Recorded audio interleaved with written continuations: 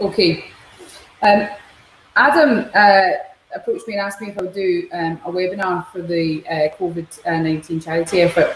And what I decided to do was aim that at those who weren't really currently using digital, but were looking to get into it, not really sure where to start. And obviously, due to the issues with Corona and everyone not practicing at the moment, everyone is on a bit of a tight budget. In a post-Corona world, we'll probably be tightening our belts, but that shouldn't be a barrier to adapting to using new technology. And in fact, adapting digital workflows will be beneficial for all of us. So what is digital dentistry? Basically, it's dental technologies using digital or computer controlled components to facilitate dental procedures, as opposed to the traditional methods that we've used involving electrical and mechanical. So you might think, what kind of sorcery is this? What I wanted to do was kind of explain to you why digital dentistry might actually be beneficial for us to use and why it might be beneficial to get into in the future. And the first point to make is that digital dentistry can actually provide cost savings in practice due to reduced use of raw materials, quicker turnaround times, better communication with your laboratory.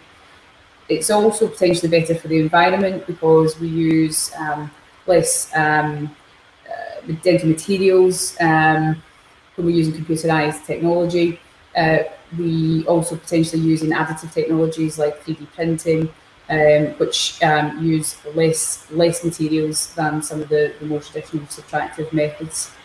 And digital dentistry also enhances patient communication. I've found, certainly since I've been using 2D and 3D digital technology to explain to patients treatment plans, that it's been very well received, and a picture speaks 1,000 words. And I think for patients, you can get them on board by engaging them in, with the technology that you're using and specific to them themselves. So what I decided to do was break this down into current digital applications that are available to us. And that's in 7 parts or areas. And I'm going to discuss each of these in turn. You can see them there. I won't discuss, each of them at the moment. I'll just go through each individually as we move on. But what I've tried to do in each of these segments is to look at how you can get involved in this as a practitioner with minimal outlay. So firstly, digital photography. Now, digital photography has been around for quite some time. Quite a lot of people are using it, but not everyone is using digital photography routinely. It's ideal for taking before and after records, for patients, which, if you're like me, you can spend some time scrutinising the outcomes of the treatments that you've performed. It's great for patient communication, as I mentioned, and obviously for legal records. But it's also very, very good for 2D smile design, which we'll discuss a bit more shortly. And I don't know if one of you have heard of the eLab shade matching system, but I'm going to discuss this a wee bit further in the next few slides. I think this is quite an exciting development involving digital photography, the provision of aesthetic restorations with better shade matching. So your basic kit requirements are going to be a digital SLR camera, a macro lens, and a ring flash. And you don't have to buy that brand new. You could buy that second hand on eBay. Just to keep the costs low. So you can get in at the ground level without having to buy a brand new camera. You will need retractors, mirror, contrasters, and a black background. That black background could literally be a black sheet. Adam's got a fancy setup in practice. You don't need to have that. You just need to have a black background for taking your portrait photos extraordinarily. And you can get a photo box if you're interested in these kind of things. I follow DentiPhoto on Instagram, and they've got an online shop. And I know that the IDDA also have an online shop with various bits and pieces of photography equipment that you can purchase. In terms of courses, there are a lot of courses out there, but there's actually, if you look online, there's some online free courses. Future Learn do a great course, which is in 5 parts. completely free for anyone to log into. And I'd suggest that if you haven't already started with that, that you get yourself a camera and get onto one of these free photography courses. What's specific to the eLab system, this is a shade matching system that was created by Sasha Hein. It uses Adobe Lightroom technology. You would need a cross-polarizing lens filter, which you can see there. And you also need a white balance grayscale card to be able to take the photographs required for the system. Now, they are not particularly expensive, but if you work with a dental laboratory, Steve Campbell very kindly supplied those two parts for me without any cost. And the dental laboratory have the software there that they will use once you've taken the photographs to then get the correct value of the image of the dentine. Now, there's specific camera settings, which depends on your camera and the flash that you use. Your laboratory would help you set that up. And once you have taken a photograph, that is sent to your laboratory, it's uploaded into Adobe Lightroom, and an accurate digital colour value of the dentine of the adjacent tooth is created, so that then the restoration can be created with a replication of that ceramic restoration recipe. There's other uses for it though. It's not just limited to creating aesthetic ceramic restorations. You can use this system and take photographs of dentine composite shades to match the best shades to the anterior tooth, and you can use it to monitor the outcome of tooth bleaching as well. This is a case of my own. There's an upper right one implant crown. The implant crown that was first created by the lab, you can see the shade wasn't quite ideal. So what I did was I took a cross-polarizing photo of that crown in position with the grayscale card, and you can see where the difference in the value of the existing upper left one and the upper right one implant crown is. So the laboratory then created me a new crown based on that, and the patient was happy with that, and I think that looks a lot better. So that's an excellent system. I know that Nexus Dental are using that at the moment. If anyone wants to get into that, there's lots of information out there online about it as well. Moving on to smile design. Smile design is really useful for planning your cases, but also patient communication. There are some basic and free smile design systems out there. I probably wouldn't really recommend using them necessarily. They're a wee bit difficult to get involved with, but there are low-cost subscription-based online design solutions like Smile Designer Pro, or the system that I use personally is Smile Cloud. There's a low monthly subscription to that. You get 20 cases that you can use it with, and it's very simple. I'm going to show you a video in a minute of how the process works.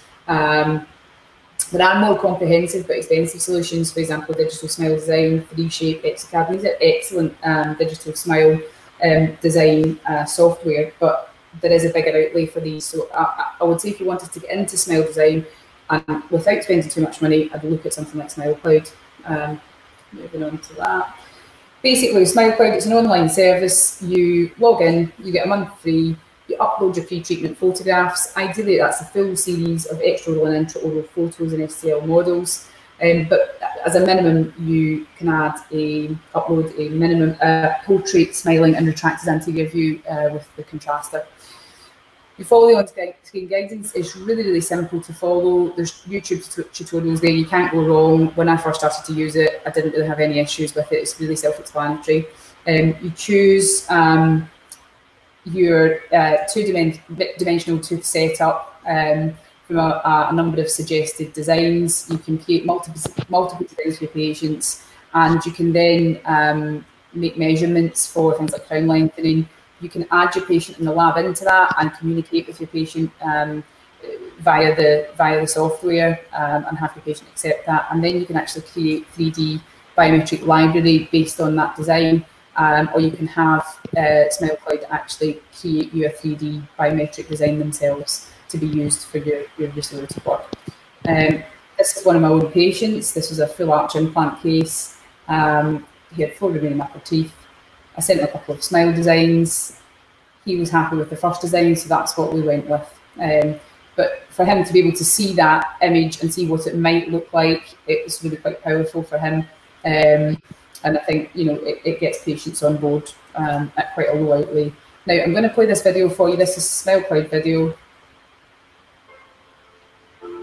Sandy, sorry to stop you there. I've had a message on the from the chap saying it's actually coming up as a split screen. Is there any way you can share it off just one screen so it fills up the whole image? Yeah, do you know what it is? It's the screen reversal. It's the... That should be better. Is that better? Let's have a look. I'm just checking it now.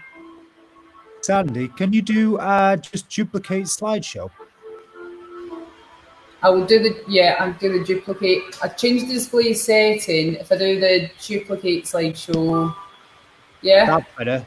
There you go. Okay. Okay, thanks, Sandy. Perfect.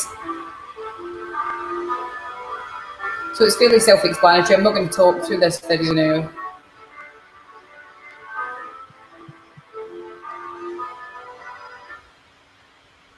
Okay. Now, in terms of that was Smile Design. I'm moving on to digital scanning now. Sorry for the issues with the presentation there. Digital scanning is basically, if you aren't involved in it yet, you don't have a scanner. The digital scanner will take multiple optical images and then reconstruct them three-dimensionally. And the technology is now at least as true and accurate as conventional impression methods, certainly for short spans. I think full arch technology is moving in that direction. I don't think it'll be long before that's more reliable. It can be quite technique sensitive, but I have found after using a number of different systems that it's actually quite quick to pick up. Each system has their own protocol. In terms of choice, there's quite a wide range in cost. Issues that you might want to consider are the portability of the actual device, the accuracy of the scanning, and the usability of the device itself, and the actual software that comes along with it. There's a number of different systems out there. If you are in a position where you don't have the finances to lay out for an intraoral chairside scanner, you can utilise your laboratory scanners. Most labs will have, or most digitally primed labs will have lab scanners, and if you send them conventional impression, either elastomeric or silicone, ensuring it's of excellent quality, and you record adequate soft tissues if you're going to be merging that for the dipole, the lab can digitise either the impression or, more ideally, the conventional cast, and they'll charge you around about £8 to £10 for that. So, and they will send you that digital file, and then you can do with it what you will.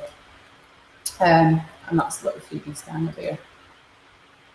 This is ExaCAD system. This is something my lab sent me, and I was able to send that to the patient. And so that was a digital scan. The lab made me the wax up, and then I was able to send that on to the patient. And you can see that that's quite powerful image for the patient to see of their own wax up in 3 dimensions. You can toggle that on and off.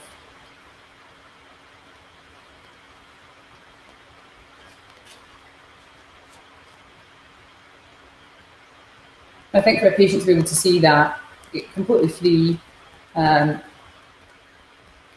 it's a very powerful way of explaining to them what we're planning to do and communicating with them. Now, moving on to cone beam CT, I think cone beam CT has revolutionised implant dentistry. It allows accurate planning and at less and less radiation doses as the machines become more advanced in technology. In terms of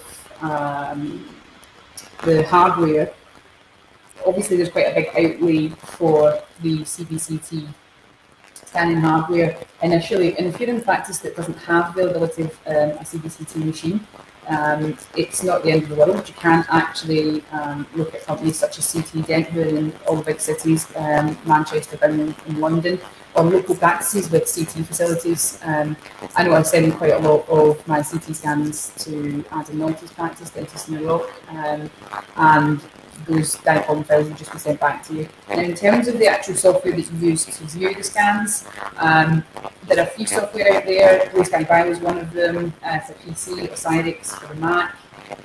There's inexpensive but better technology such as Dentic Guide, which is a Korean system, and that's available via the DDA Lab. Then there's others which are more expensive, they've been around for longer, they've had a lot of research and development, such as Dentsply, Simplant and Strenco Diagnostics.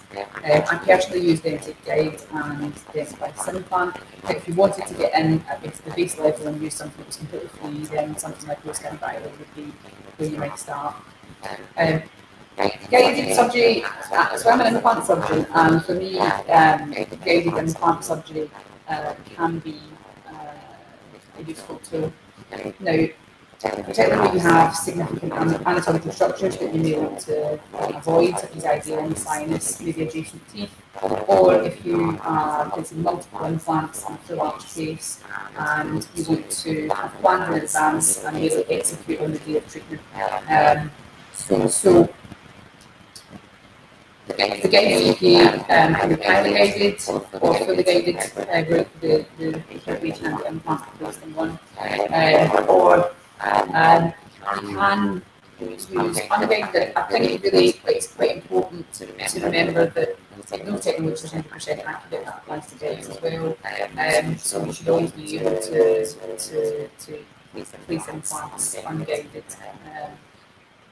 In terms of the types of guides, you can have tooth, soft tissue at bone level guides. And there's various systems which will either be open or closed. Now, those systems such as Simplant will allow you to navigate guide, they won't allow you to navigate control the guide by design. There is systems such as Dentic Guide and Diagnostics which will allow you to design plans to then navigate which to navigate the guide.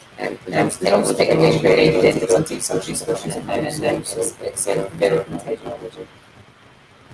This is a case that I want to run through that I planned recently, and unfortunately we've not been able to put that down because of the I'm just going to talk about how I identified this implant plan, the patient's model, from the teeth start, and unfortunately what to do to Simplant. I then created an extraction model. And this guide that I designed to be quality and the teeth full arch and begin manipulation. I also designed the temporary pitch, which I also want to place levels of that so that I'm visuals of my size based on the design of the pitch. And you'll see your size here.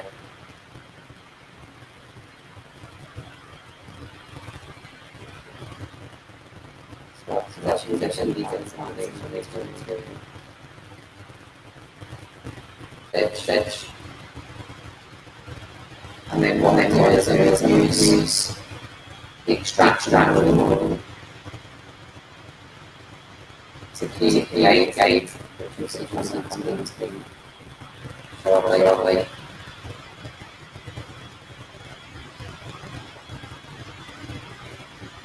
And then there are two Simplant neither have them fabricate that for that because it's very expensive, you can export that to STL, and you can either make it pretty much you can send that to the laboratory and it's that you can do exports that you need to have and the company can have it for you. Moving on to design. That's really useful for designing lots of single density and that's but specifically designing to show small blanks that takers guards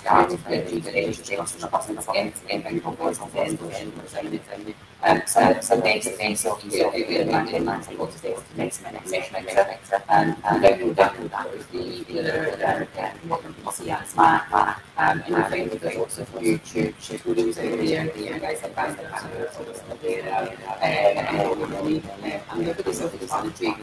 what I would suggest is just download it and just upload some models into it and start to play with it and just get comfortable. There are other inexpensive things such as like dental, you don't have much time to be using that, and there are charges for each of the add-ins to that service.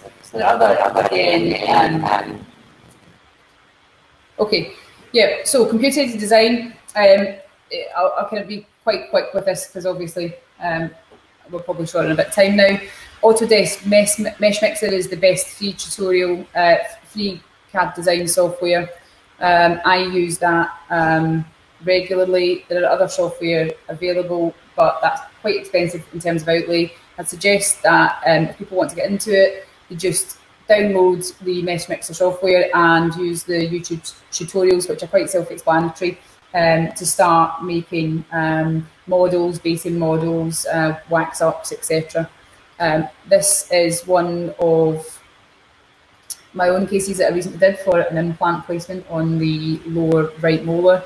I uploaded the upper and lower models. You can see the existing lower right molar there, which is hemisected and failing tooth. That's the upper model, which is an open shell in occlusion. And you can toggle that on and off. You can make it transparent so that you can still see the occlusion while working on the model. So what I did with this was created a third model. I extracted the existing tooth, just following Mesh Mixer tutorials, and placed a new crown where I wanted the implant restoration to be. And that was then based. I can print that model off. I can discuss that model with the patient. I can explain to the patient what the dimensions of that are going to be. The teeth, the 3D teeth are from the Christian Venice Tooth Library. And it's a powerful tool, as well as being able to then export that into my CBCT planning software. It's a great tool for explaining to the patient for the outcome that's expected, including zenith position, the papilla, etc. So that's one that I did at home by myself, quite simple and completely free. In terms of computer aided manufacture, there is milling and 3D printing.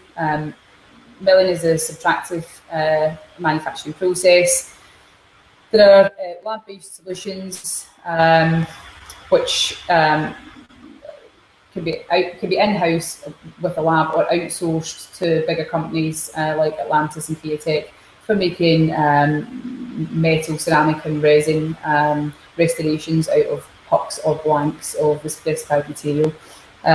Sometimes it's a bit cheaper to do it that way. Sometimes it's a bit cheaper to do it in-house. The Dentsply Sirona have the CEREC machines, which you can purchase for making your own crowns, restorations, even guides, depending on the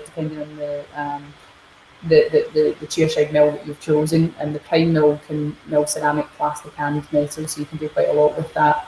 They are either wet or dry milled, then sintered for monolithic blocks. There is quite a high financial outlay, but it's worth just doing a calculation as to how many crowns you're placing, what you're paying out on a lab fee every month, and then what you would be likely to pay out in a higher purchase. And you might be pleasantly surprised to find that it would cost you less to have a chairside milling machine than it would to send the work out to the laboratory. But it really depends on how much work you're putting through the practice. I would probably start with posterior restorations. There's a bit of skill development in terms of staining and glazing for aesthetics, but the benefit of it is there's a very quick turnaround time for restorations. In terms of 3D printing, this is what I'm kind of more into myself at the moment. The dental uses for 3D print are, again, kind of models, guides, aligners, retainers, trays, night guards, you name it, frameworks, temporaries. You can outsource some of the kind of metal-based 3D printing to big companies like Renishaw, Atlantis for implant frameworks, bridge frameworks, Myoline Tech for Invisalign, or companies like IDDA or the DDA Lab, who will make aligners for you. But you can actually also purchase in practice 3D printers. They're resin-based. The technology is stereolithographic, DLP or LCD. These each utilise a UV light source and a photosensitive resin that is cured onto a build platform. They're surprisingly accurate and reliable, and definitely in the 50 to 100 micron range. Printing times, depending on what it is you're printing, the accuracy you need and the size, it can be minutes to hours. Now, if you're looking to get on board with this, the good news is you can buy quite inexpensive 3D printers, which are based on UV LCD technology, something like the Elegoo Mars or Pro, which you can get starting on Amazon from £230. You would need to purchase a wash and cure station, certainly if you have any restorations that are going to be going anywhere near the mouth. And you can see these here. It's pretty straightforward. I've put a YouTube link to the Elegoo Mars so that you can see the setup and how it works. But that's the cheapest way of getting involved with 3D printing. You really probably won't be able to produce quantities, so we'd be printing off a set of models potentially at a time with that. There's moderately priced stereolithographic printers. The best known of those is probably the Formlabs 2 and 3.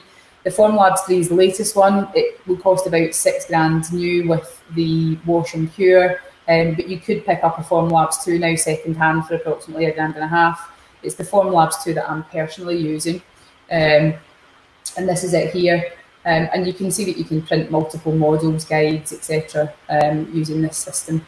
The Formlabs comes with a preform software, and I'm just going to run you through how I would print off a model. So I would select the Formlabs 2 printer that I've got. I'd select the type of resin that I'm using, and in this case I'd be using grey model resin.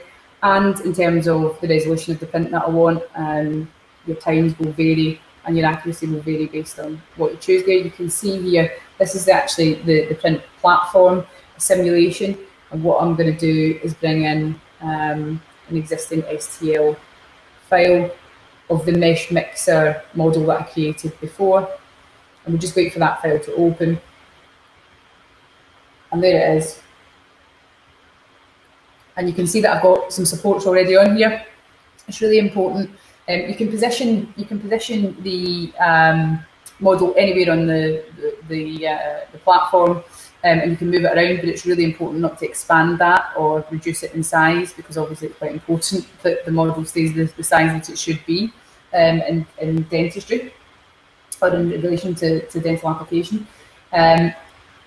What I've done here is change the position. It's really important that when you set these prints up, that you set them up so that the heel of a model or the non-fitting surface of a restoration is attached to the build plate, because you don't want any inaccuracies in terms of fit from where the supports attach. What's happening here is the supports are being generated. You've got to make sure you've got enough supports for the model, or else the model will fail, or the print will fail.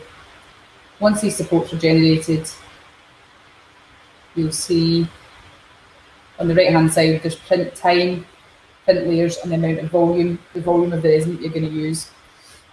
Once you've set that up and you've checked printability, literally just send it to your printer. With the Formlabs 2, you can just send it either through the network, Bluetooth, or via USB, and that will now print off and be ready. If you set it off overnight, it'll be ready for you in the morning. And then you just wash and cure that. So that is just a kind of a bit of a brief kind of look at what you can do to get into digital. I hope it's been helpful for people that aren't really involved in digital at the moment.